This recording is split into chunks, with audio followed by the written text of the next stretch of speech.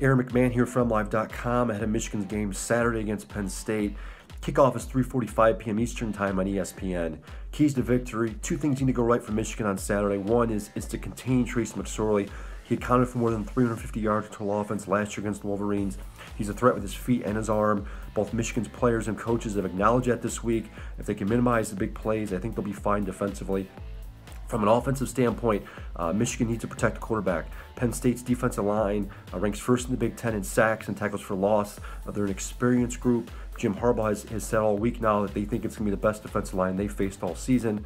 Michigan's offensive line has held its own this year. They need to do that again on Saturday, and if they can, Michigan, I think, will fare just fine on the offensive side of the ball. Players to watch. We'll start with Michigan. Wide receiver Tariq Black's name I'm gonna keep an eye on. We saw him briefly 2 weeks ago against Michigan State. He kind of came into the game for one play, but went out during a timeout.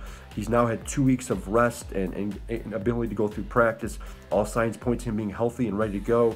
Keep an eye out for him Saturday. For Penn State, Miles Sanders, a running back, is named to keep an eye on. He's not Saquon Barkley, but he's almost as good. He ranks second in the Big Ten in rushing yards. He runs well north and south. He has good speed. Michigan's going to key in on him. If he can have a big game, it's going to create problems for the Wolverines.